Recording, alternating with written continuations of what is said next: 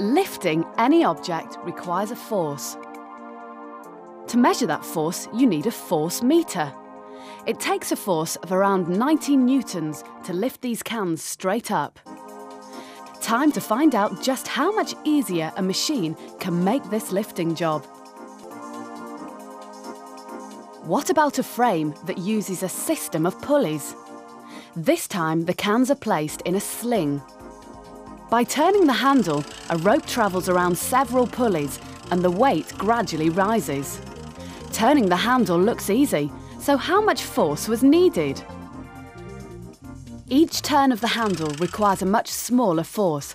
Instead of 90, it only takes 30 newtons.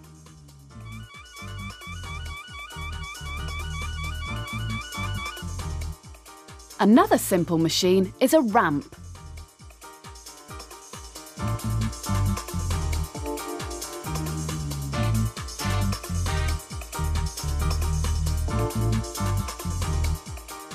This time, the cans are lifted by pulling them up the slope. It needs a force of about 50 newtons instead of 90. What will happen if the angle of the slope is more gentle? Will it require more or less effort?